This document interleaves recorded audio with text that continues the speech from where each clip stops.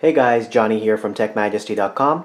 Today I'll be showing you how to turn off and turn on the keyboard click sound on your iPhone 13, iPhone 13 Pro, iPhone 13 Pro Max, and the iPhone 13 mini.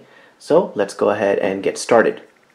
So over here right now, the keyboard click sound is on. As you can see, it can quickly get annoying.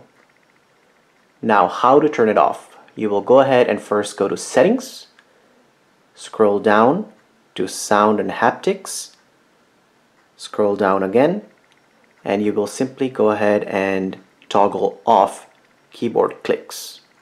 So let's go ahead and check that out now.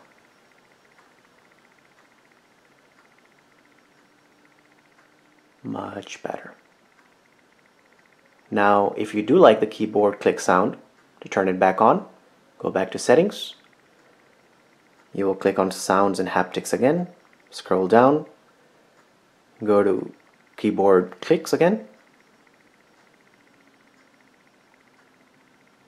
and you have the keyboard click sound back on again. So guys, it's as simple as that. Now if you have any questions or comments, please leave them below in the comment section. And if this video was helpful, please hit that like button and subscribe to our channel.